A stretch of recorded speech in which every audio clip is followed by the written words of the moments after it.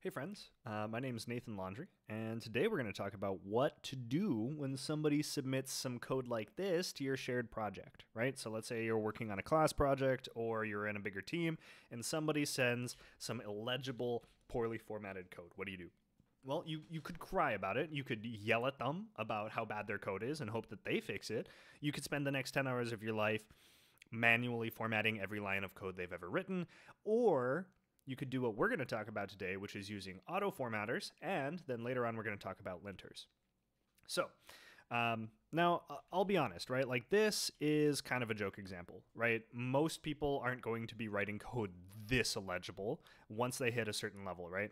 Your editors are probably auto-indenting a little bit for you. Most of first year is usually just your profs yelling at you to never use global variables and to indent your code and to put a comment every now and then, right?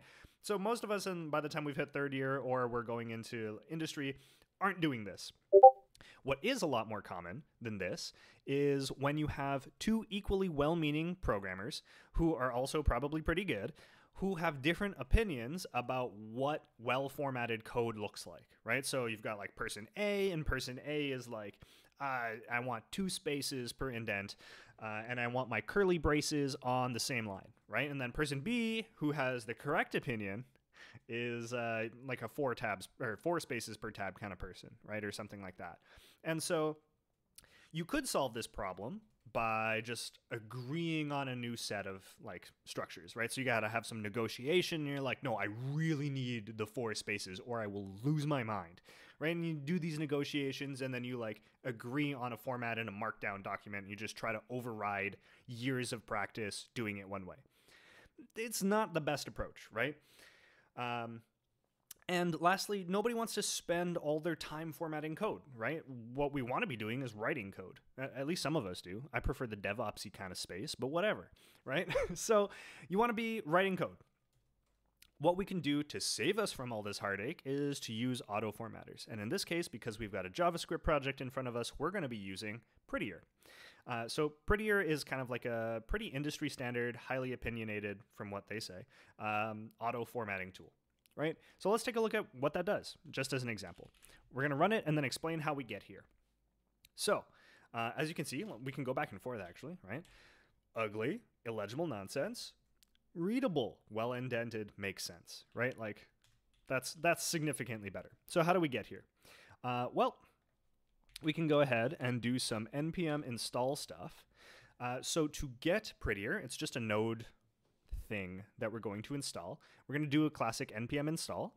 We're going to, in our terminal, we're going to give it a --save-dev as one of our flags. The reason we do this is because we want this as a dev dependency, right? When we bundle our application and send this off to the world, we don't really need Prettier to be bundled with it. We just need this during our development time.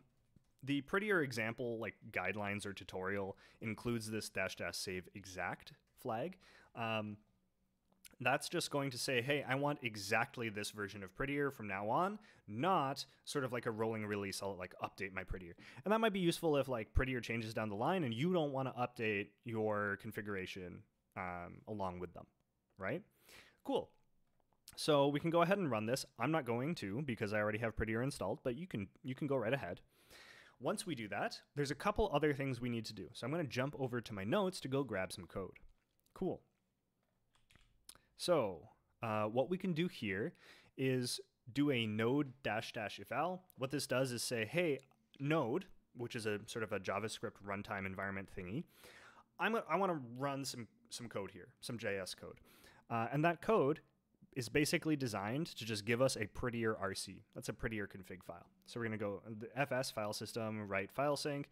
We're creating a .prettier RC. So files that start with dot are hidden for the most part, right? So we have this hidden prettier RC file. And inside it, we're going to give it these curly braces, right? Sort of JavaScript object notation, empty object type of thing. And we're going to end it with a new line. Awesome. After that, once we've got a prettier RC, which by the way, we can just take this line and drop that in our terminal, right? That's all we would do there. Same thing we're going to do to create a prettier ignore file. So we would node dash dash eval, and then we would go ahead and fs.write file sync, blah, blah, blah, right? You're more likely to just copy paste that because that makes more sense than typing this out, right? Prettier ignore is going to work a lot like your git ignore file. So we're basically saying, hey, ignore stuff in the build and in coverage, right? Don't go trying to auto format that or reporting to me that the formatting sucks there, because I don't care. Same thing when I don't care about stuff in my git, right? Once we've got that set up, we need an RC, we need an ignore file, we've got those ready to go. Then we can start using Prettier. So we're going to start down here in our terminal, and then we're going to integrate it with VS Code more specifically, right? I don't know, what about that was specific? Sometimes I say strange things. We're going to start with npx. So npx basically lets us run kind of like node applications or packages on their own, sort of context independent. And we're going to go npx prettier, which is what we just installed, dot. So this kind of works like git add dot, right? We're just saying basically everything in this working directory and down, right? And then I'm going to start with a check, right? You can use a dash dash check, which just tells you where errors are, right? So this is saying to me, hey, in app.js, which we saw earlier, this guy is full of ugly, right? You should probably go take a look at that. I've got some warnings for you there. So that's pretty useful. You can know where to look. When there are easily fixed or like auto formatable things, we can just do a dash dash right. And I'll show that here. And usually that works. Let's go ahead and try that again. Oh, it just did an update. Okay. So let's go ahead and overwrite. Let's try that one more time. Boom. Okay. Weird issues. Sometimes stuff happens, and we fix them. I'm going to undo that because I want this to be broken for further examples. Now, auto formatting is great, but it's not like the end-all, be-all of like auto reporting on code quality in the world, right? We can do better. Well, not better, but we can supplement this. And that's where a tool called ESLint comes in. ESLint is a tool, it's a linter, just that points out errors that aren't just related to formatting. So sometimes, for example, we do things that might lead to poor like sustainability of our code or like modularity of the code, stuff like that down the line, right? When we leave in a bunch of functions that we're not using instead of getting rid of them, or a bunch of unused variables, super common, things like that, ESLint can pick them up, right? So this is the process of linting, just picking up code quality issues. So let's take a look at installing ESLint, and then we'll talk about a couple of really interesting errors that we can get. This function is actually full of examples. Well, one particular example. So to install ESLint, we can go ahead. I'll be releasing this as a much better formatted file later, but we can go ahead and npm init. We're going to do an @ESLint/config @latest. And what this is going to do is give us sort of a bare bones config file for ESLint in our project, right? So let's go ahead. I'm not going to run that because I've already got that going on, but you will. Then we'll get this. So this is some extra stuff that will come back. This is some extra stuff that we'll come back to. This is what you would have by default, right? So basically it's saying, hey, which files should I take a look at? And this basically says, from here, all files, from here downward, from all files that end in either JS or MJS or CJS or JSX, those are the ones you need to be worried about. And it's going to run ESLint on them. So from there, we can do the usual stuff, right? So the same way we invoked Prettier, we can invoke ESLint. We need to tell it, hey, from the command line, use npx. We're going to do ESLint. And from here, tell me what files you want to check. I'm going to check app.js, right? And just a heads up, this is just like a baseline React project, right? With that one ugly line of code. So if we look back here, this is a table of various linting errors, right? So from here, we've got, it tells us what line and what column an error is on, or a warning.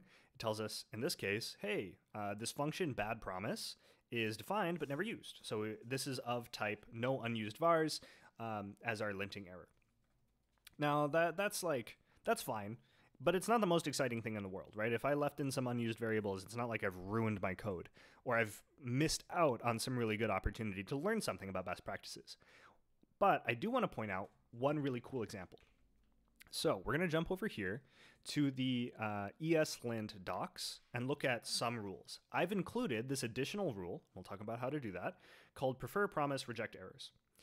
What it does is it warns you, or gives you an error, if you don't use the built-in error type or error object when you're rejecting a promise. So, why does that matter, right? Well, first off, it's considered good practice, but why is it considered good practice? Error objects, this type, is automatically store a stack trace which can be used to debug an error by determining where it came from. So, if we jump back to our code here, if we reject a promise with just some text, we're missing out on all this stack trace stuff. So if we're going through the debugging process at some point and we're trying to figure out where something went wrong, if we don't use the error object, we're missing out on data, right? And that just means that our experience debugging is worse. We have less to work from. It's not as good. And so this linting error is helping us not just follow good practices for the sake of following good practices, but actually making our development and debugging process richer and better, right? That's what's really cool about linting. So how do we add new errors or new configs like this? Well, first off, there's a whole host of them. So you can go take a look at some of the different rules. I recommend that you don't just lob in 20 of them because then you're going to spend all your time solving linting errors. I recommend you go look for one or two new ones. Ones that you're like, oh, wow, that sounds like it would be really cool to know about. And you sort of get in the habit of better practices in your code in general, right? It can help train you to be a better developer. So if we want to add new rules to our ESLint config, obviously we go into the config. Crazy, right? And so what does that look like? We create this new guy. We create a rules list, right? And we're just going to add them by name. So if we jump back over here, it's just the same thing as this, right? It's the title of that particular error, which is preferred dash promise dash reject dash errors. We drop that in here, hit it with a colon, and then we're just going to say what level of worry do we have about this? Is it an error or is it a warning? I put this as a warning. I don't really care what you do, right? You can pick whatever you like. I just like the variety for this example. So now when we jump back over here, I'm just going to format this because it really is hard to read. When we do this promise.reject, it will point out to us, hey, you're breaking this rule that you've included, right? Now, to get above and beyond this CLI example, let's integrate it into our terminal. So as we did with Prettier when we installed it through the terminal, through VS Code, we're going to do the same thing with ESLint because there is an extension for that. There always is. We go through the same install process, and then it'll ask you, if you haven't already set it up, it might ask you, hey, do you want to add a config file? And if you haven't done that, you're going to want that. Cool. And then what happens when it's installed and hooked in is we get this great interaction where it can show us that we've got these linting errors here. You can ask for documentation. You can say, for this line, you know what? It's not a big deal. Try not to do that very often, by the way. You want to keep some consistency. So that's really nice. You can also, this will also populate your problems tab down here, right? So you can see we get the exact same output as we would in the terminal, just formatted in this nice GUI, right? And you can jump to them too. So if you click them, you go through. So that's fantastic. So now we're using our formatter, Prettier, and we're using ESLint to detect code quality issues, formatting, code quality. But they don't play super nice by default. ESLint has a lot of responsibilities by default, and one of them is finding formatting issues, right? That's something that it does. But this steps on the toes of Prettier, right? We want to find a way to tell ESLint, hey, actually, don't worry about that stuff. Just hand that off. It's already dealt with. Otherwise, we're going to get like double reporting of issues, or ESLint might format stuff one way, and then you're like, oh man, but Prettier wants to format it the other way, and then you're getting conflicts. Okay. Really easy way to solve that is to get, there's an extension for that, Prettier ESLint. So somebody created this sort of like, we'll call it a compatibility layer, where it basically just tells ESLint, don't worry about it, about formatting. Prettier's got that covered. And so to do that, we installed Prettier. We've already done that. Then we install ESLint. We've done that. The last thing you need to do, unless you're working in TypeScript or Vue, is install a Prettier ESLint, right? And that's the same stuff as we've done in the past. We're going to npm install that, right? Probably want to save dev that too. So once you do that, you're good to go, right? Now they're not conflicting with one another. And you've got a really nice setup in your terminal and your command line for formatting and finding code quality issues. Next thing we'll talk about is how to use Git hooks and GitHub Actions for this kind of process. If somebody on your team didn't go through all of this setup, or you just forgot to do some formatting. So we'll talk about that next time.